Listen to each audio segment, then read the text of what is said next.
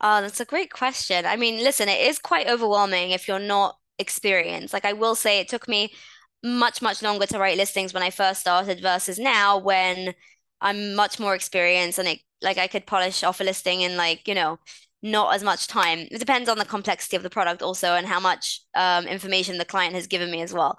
But I will say like don't expect what you write to be perfect at first. Like you're going to need to write a rough draft and even like write like very long bullet points. And then what you can do is trim them down, cut out stuff that's like extra that doesn't really make sense or it's not really strong.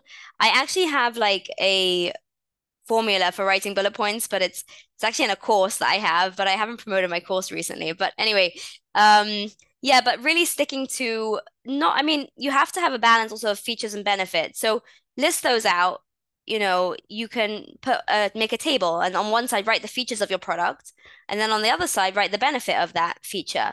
And then use what you've written to kind of like put together a listing.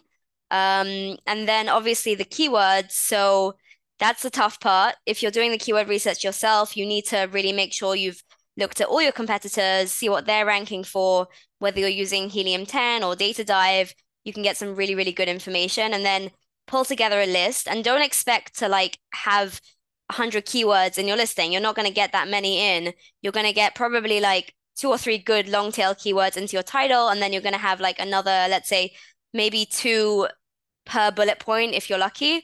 Um, yeah, it's definitely like it takes time, and so people shouldn't feel pressure like when writing the listing to get it right like straight away, and just editing until you get it perfect. Yeah, until you're happy with it.